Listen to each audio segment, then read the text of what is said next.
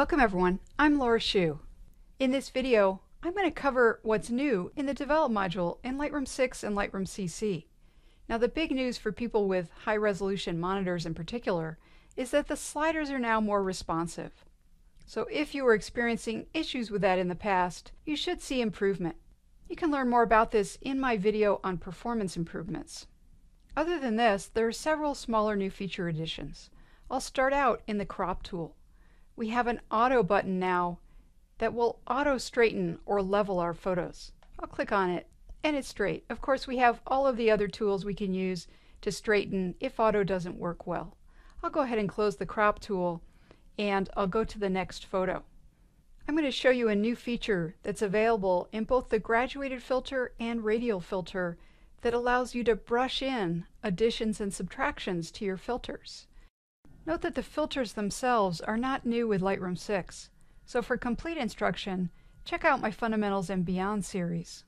What's new is just the brush feature. I'll show it to you in the graduated filter. In this photo, I want to darken and add clarity and contrast to the foreground, so I'm going to click and drag up. I'll go ahead and reduce the exposure and add clarity and contrast.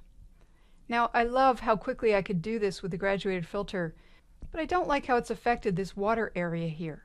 If I turn on the mask overlay here, you can see exactly what area in my photo the filter has affected. You can also toggle this on and off with the shortcut O. I'll leave it on for the moment. I'm going to go to the new Brush tab, and I'm going to scroll down a little bit and select the Erase brush, and I'm going to click and drag to erase this area from my filter. I seem to have a little bug going on right here on the edge, but I'm going to ignore that. Now when I type O to turn off the overlay, you can see that we have the contrast and clarity enhancement at the bottom here, but not over by the water. I can also add to my filter. For example, if I want to add that contrast and clarity up here on the cliffs, I'll click on Brush A to add, and then I'll simply paint the areas that I want to affect. And then O again shows me where I've done that. So this is available in the radial filter as well as the graduated filter. Next, I'll go to this photo to show you a couple new features available in the adjustment brush. I'll show you that we can now brush a straight line and we can move our mask. I want to darken this bottom area here, and rather than use the graduated filter, I'm going to paint in the area with the adjustment brush. Frankly, I could do it either way. I'll click on the adjustment brush and I'll go with negative exposure. And when I'm painting down here at the bottom, I can paint very sloppily. Let me go with the darker exposure so you can see this. But up against the edge here, I really want to draw a straight line. So I'll use the left bracket key on my keyboard to get a smaller brush, and I'll click here on the left, and then I'll hold the Shift key down, come over to the right, and then click again. So that gives me a straight line. Clicking at the beginning and then Shift clicking at the end. Now regardless of whether you're drawing a straight line or not, if you paint and then want to move the mask or the area that you've painted, you can click on the pin and drag. So notice it's moving the mask, which defines what area is being affected. So that's a handy little addition as well. Now if you're used to clicking on the pin here to adjust the sliders, you can now get that behavior by holding down the Option key on Mac or the Alt key on PC and then clicking and dragging up or down. If you look over at the sliders on the right, you'll see that that's affecting my exposure slider. I'll put the adjustment brush away by clicking back on it, and I'll go to this next photo to talk about the new Pet Eye feature. I'll click to zoom in. Here in the Red Eye tool, we have a new Pet Eye tab here that we can click on to address yellow or green or other shades of pet pupils that have been illuminated by flash. I can click and let go. Lightroom will analyze the area and size the fix as it sees fit. Now I'm going to turn off this little circle here by unchecking Add Catch Light, and I'll come back to that. By the way, if you want your red eye circle to auto hide as you move your mouse out of the photo so you can evaluate the fix better, then down here in the toolbar, change the drop down to auto. If you don't see your toolbar, type T. Now, in this case, the fix is not big enough. This yellow ring around the eye shouldn't be there. I know that because I photographed my dog without flash, and there's no yellow ring there. So I'll go back to the flash photo. Now, because I left the photo, I need to click on this circle to make it active again. To enlarge the fix, I can click and drag on the edge when I have this double arrow, or I can come over to the slider here and slide it to the right. Now, unfortunately, it doesn't do a very good job here. It's not dark enough, and it also has a very soft edge, so I'm really not satisfied with the results. In this case, I would turn to the adjustment brush to do a better job at darkening here.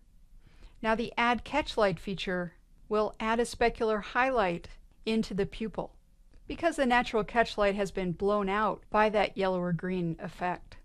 You can move the catch light by clicking and dragging on this circle. To fix the other eye, I'll just come over and click. Then I would adjust this. If I don't like my fix and I want to delete it, because I was just working on it, I can hit the delete key. To delete this other one, I need to click on it to make it active, and then I can hit the delete key. Instead, I'm going to zoom out here and put the red eye tool away so that we can see that at least when we're zoomed out, we can possibly get away with that fix. Next, I'm going to go to a photo taken with my Olympus camera. I want to show you a new message down in the lens corrections panel. For most DSLR cameras, Lightroom has profiles that you can apply here to correct distortion that your lenses cause, as well as darkening or vignetting around the corner. However, for the new mirrorless and micro four thirds cameras, the distortion is so much that Lightroom applies a profile to your photos automatically right from the start, so there's no need to come enable profile corrections. And in fact, because of this, you won't find a profile for your lens here to apply. What's new is simply that we have a message down here telling us that that's the case, so I can rest assured that a profile's been applied. Now note, if I ignore that message and I go ahead and check this box to enable corrections, it then gives me a message saying it can't find a profile. Just ignore that, knowing that there already is a built-in lens profile. Let me go back to this Oaxaca photo to show you another shortcut that's been added on the Basic tab down here in Lens Corrections. We now can use the shortcut Control-Tab to cycle through the upright options, which level and correct the perspective in our photos. So I'm hitting Control-Tab as I'm cycling through these. Now it is Control-Tab even on the Mac, it's not Command-Tab. If you're using upright and you already had applied a crop and you want that to be respected, the new shortcut for that is Option Control-Tab on the Mac. It doesn't look like you have the option available on the PC. I'm going to go back to my first photo and I'm going to go into soft proofing. Soft proofing allows us to preview what our photos are going to look like when we export them for various purposes. It's a big topic that I can't explain in this video, but the new addition here in Lightroom 6 is CMYK support, or support for CMYK profiles that prepress printers use. It's relevant here because when we create a book in Lightroom, Blurb.com, which is the company that prints the books, uses a CMYK profile. So if you're making a book, you can go out to Blurb.com, search for their ICC profile, and then install it on your computer according to their instructions.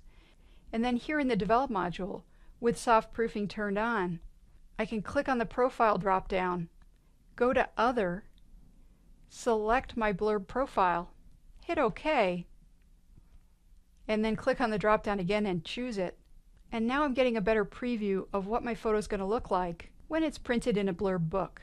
If I turn soft proofing off and on, you can see that it's telling me that it's going to have more contrast than what I'm otherwise seeing in Lightroom.